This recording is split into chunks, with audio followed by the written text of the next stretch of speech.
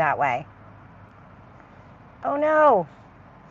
Oh, that was bad. What did I do? I was trying to, all right, well, I guess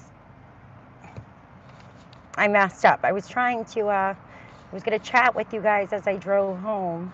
Um, but apparently I can't do that because the way that my phone holder is set up, it's not going to cooperate.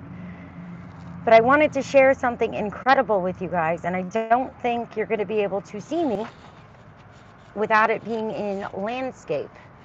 So let me see if I adjust the steering wheel. No, no.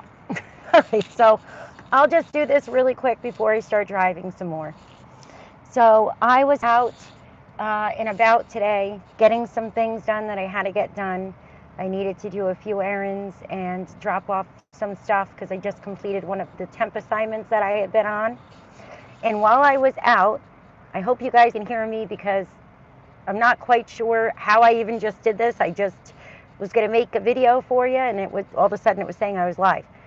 So I went out and I went to this one little, a little, oh my goodness, I'm having a senior moment. The things with, like where all the stores are, a shopping outlet. And I had to stop by the bank. So hi Nick, how are ya? So can you hear me okay? I'm going to have to make this a little shorter because I thought I was going to be able to chat as I drove back. But I made a live by accident.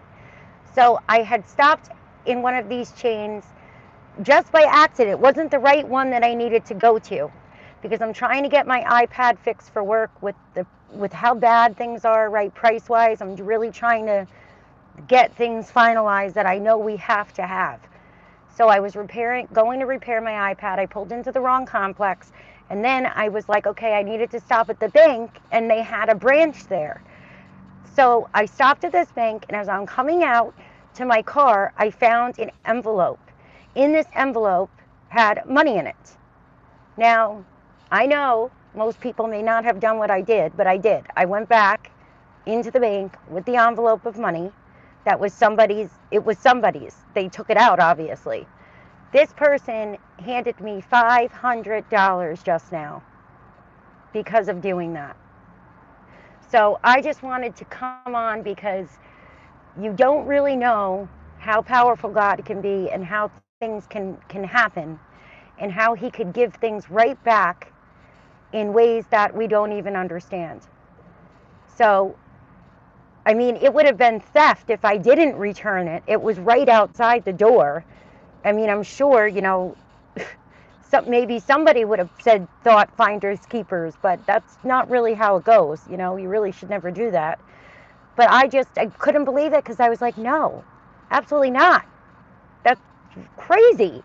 And he was not going to take no for an answer. So I just thought that was incredible. And obviously it'll be of a huge help since I did just end this temporary job assignment.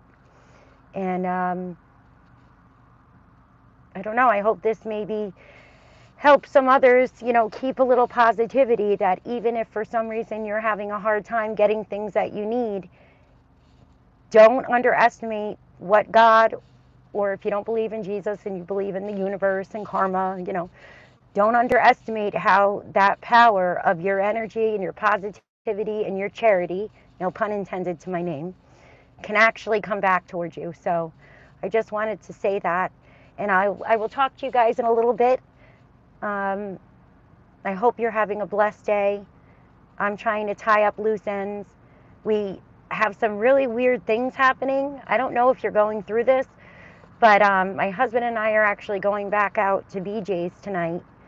But our local stores are limiting what you can buy again. But now they're not just limiting it in what you can buy, but the register is stopping. Somebody told me it's Walmart just started it last week because I have a good friend of mine that's wife works at Walmart, and that it was 165 items and then the machine stops and only a manager is allowed to override it.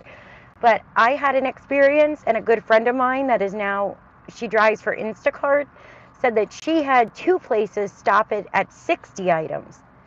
And I'm sure if you go to certain stores, 60 items, if you're shopping for your family, not everybody shops every day.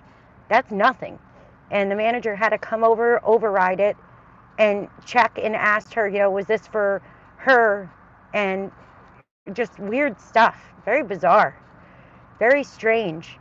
And I think that's concerning. I mean, I've always said from the beginning, and I love you guys all so much, especially, all of you that have been around for so long with me and followed me over here after YouTube got rid of me last year, that this whole Ukraine-Russia thing is going to come to an end with some sort of an agreement. I've always said that because my family is from all over there, and there's corruption and all kinds of things in every place.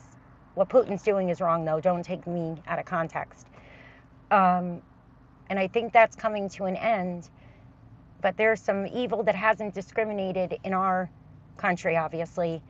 And there's something very peculiar when they're limiting the amount of goods you can have without permission if they want to give it to you.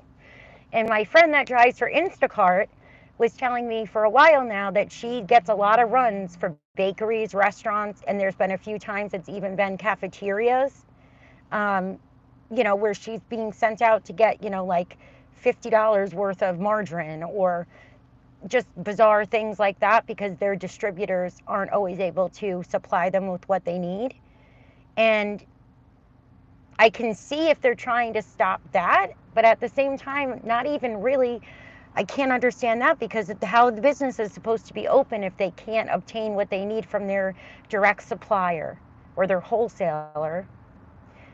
But I don't think that's what it is, because I don't know. I just think we got some weird stuff going on. And today it could be, limiting items. Tomorrow it could be, no, you already shopped here this week. You know what I mean? So anyway, I wanted to say hi and much love, everyone. Keep praying and prepping, little by little, whatever you can do. And I will talk to you soon. Now that I know I could live stream from the cell phone, that's pretty neat.